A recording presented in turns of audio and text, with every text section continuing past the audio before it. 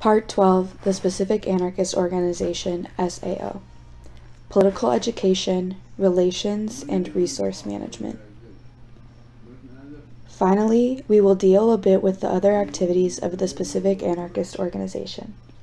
Political Education, Relations, and Resource Management. Political education is fundamental to the functioning of the anarchist organization. At the political level of the Specific Anarchist Organization, education has its main objective to increase the knowledge and theoretical and ideological depths of the militants of the organization.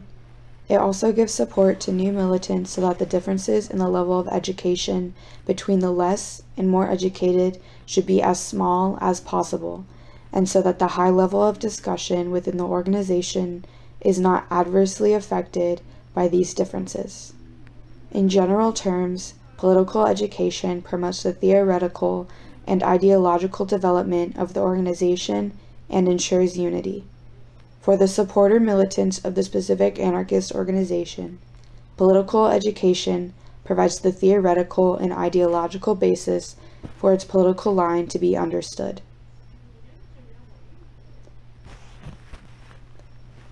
The political education of the political level deepens historical, current, and future questions in the same way that knowledge about other ideological currents and social movements does. It is promoted in various ways, by courses and training books for militants, by education seminars, by the self-education that militants do by themselves, among others. At the social level of social movements, the anarchist organization also works with political education in the sense of promoting the development of theory and ideology. This education serves, in the first place, to mobilize people, then to educate grassroots militants and give the necessary support to groupings of tendency. Finally, political education seeks to develop the militants that act in the grouping of tendency and having ideological affinities, integrate them into the anarchist organization.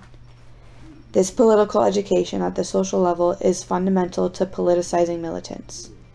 For the social movements to have the desired characteristics, and for them to point to the construction of the popular organization, it is fundamental that the militants are politicized as much as possible, and in this political education plays a significant role. Practically, this political education of the social level may also occur in various ways. With a deepening of historical, current, and future questions, and with knowledge of anarchism and of social movements, with social education books and courses, with lectures and debates, among others. Political education has a great importance throughout the movement intended for militancy within the logic of concentric circles presented earlier, both at the political level and the social level. The relations of the Specific Anarchist Organization are also fundamental and are divided in the same way into the social and political levels. At the political level, the anarchist organization seeks to relate to organizations, groups, and individuals from all locations, such that this can contribute to its practice. Relations may be more or less organic, more or less formal. Either way, it is important to have partners and to target larger, confederate organizations that bring together different anarchist organizations. At the social level, it seeks to know and relate to social movements, linking itself more or less to them, or even to have contact with other organisms such as universities, councils, foundations, NGOs, human rights, and ecological organizations.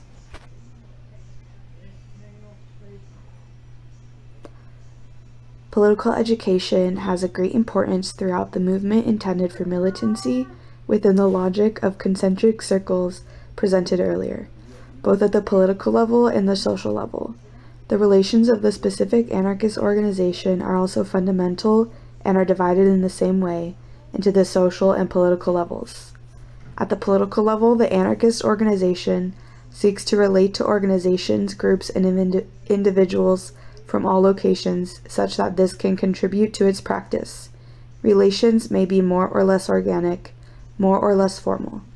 Either way, it is important to have partners and to target larger confederate organizations that bring together different anarchist organizations.